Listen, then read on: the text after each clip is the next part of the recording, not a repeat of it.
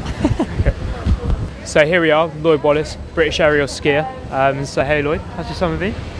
Yeah, it was all right. Yeah, up and down though, I imagine. Yeah, a couple of peaks and troughs. I had a really good summer, got some really good training in, and then unfortunately had a bit of a crash which set me back quite far, and I'm pleased to say that I'm fully recovered and I'm back on it.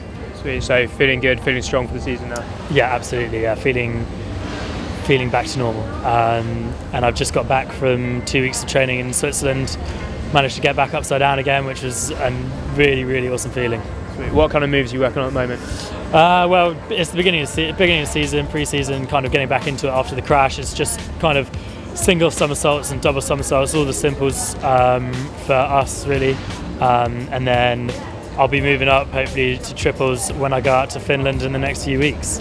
Nice. And when you're sort of really firing at your top level, what moves are you throwing down on the jump? Well, I will hopefully be getting up to triple twisting, triple backflips, and quadruple twisting, triple backflips, which I did the first of last season.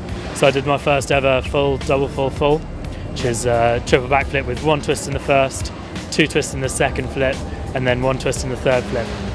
And I was pretty happy to be the first British guy to ever do that.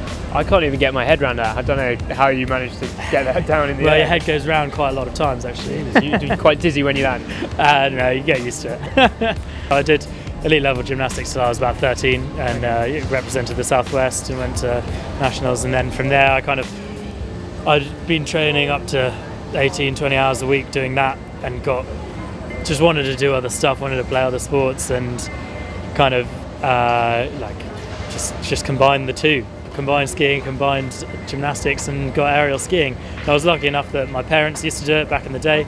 My parents went to the Olympics and represented Team GB in freestyle skiing, so the pathway was pretty clear for me. Were they pretty pleased when you were kind of taking up the mantle? Yeah, I think they were. I think they were pretty proud and just excited that I get to do something that they had really enjoyed and really loved doing when they were younger.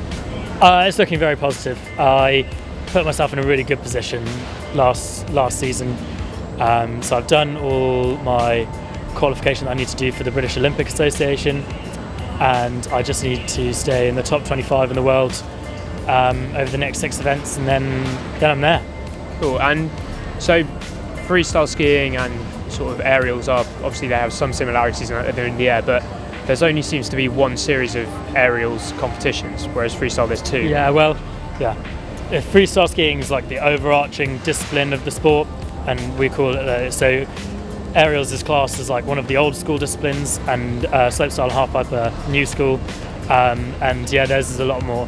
They've got like invitational events, pro events, and ours is mostly run by by FIS.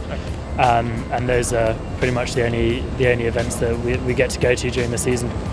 Cool, but you're sticking to aerials, don't fancy giving the big air a go? I'm not sure if I could twist off axis. It's pretty different because I went from gymnastics straight into aerials, so they kind of throw themselves and like get their shoulders to go like, they spin on a different axis to what I'm used to. And I can do some of their tricks on the trampoline, but I'd have to. It would be a big old transition if I were to go to them. Okay, sweet. So learning how to ride a bike again almost. Yeah. Learning to ride a really weird bike. Okay, well let's stick to the aerials for this season then. Yeah. All right. Cheers, man. Thank you.